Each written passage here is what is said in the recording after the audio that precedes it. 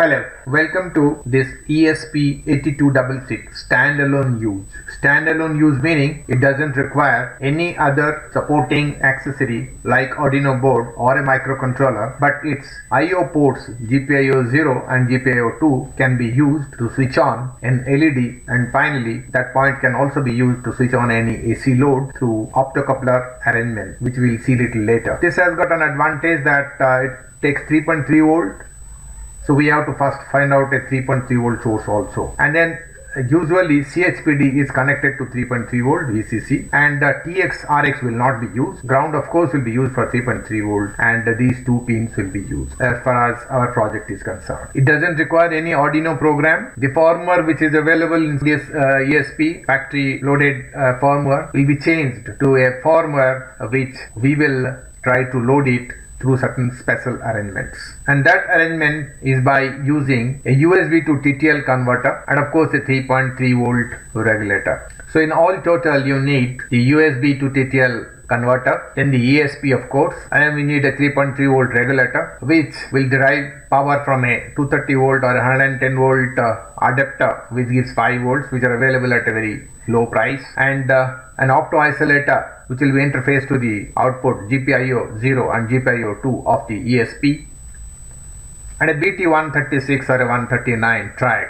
to drive any AC load. Initially you need this, but subsequently your project will not require this because this will be loaded with the firmware, and once it is loaded with the firmware you don't need this, and so the ESP will work in standalone version. For loading the firmware onto the ESP, you need this TTL to USB converter, and the connection should be made like this as given here. After that you need to flash your ESP8266, meaning whatever firmware is there inside will be erased. So when you run the node MCU firmware programmer, the screen will look like this. Select your port, whichever port you have been using. Go to the configure mode to look like this. These are the two files. The first one, the 00000.bin is the erase, it erases the program, and the next one is 0x400000 is the program. Make sure you cross these two and make sure that change this to 40,000, otherwise it will not load. Then come back to operation mode. Here it will be flash, so once you press, this will get converted to stop, and this bar will start getting advanced, and after the whole program is loaded it will look like this with a green mark here. After the program is loaded, remove the GPIO0 ground connection and connect it this way from 3.3 volt supply and two LEDs, so as to first check whether your program is working or not. Download this Android application.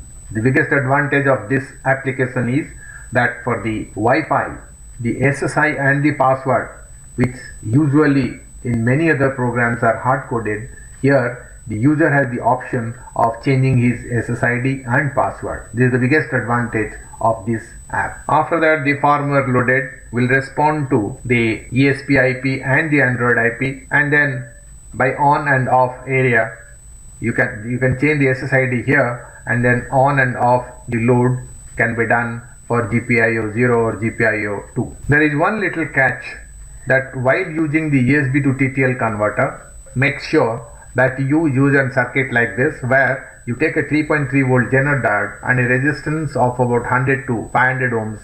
This point should go to the RX pin of the ESP, because this will be given 5 volt, and the 5 volt is clamped to 3.3 volt, but the ESP can accept not more than 3.3 volt as far as the receiving point or RX is concerned. As far as TX from ESP is concerned, this kind of arrangement is not required.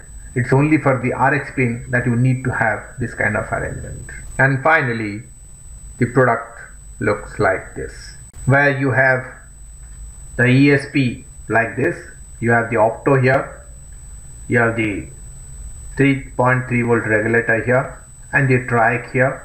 Of course, there is a snubber network for the triac, and there are of course the driving resistors for the opto isolator, and ESP is here.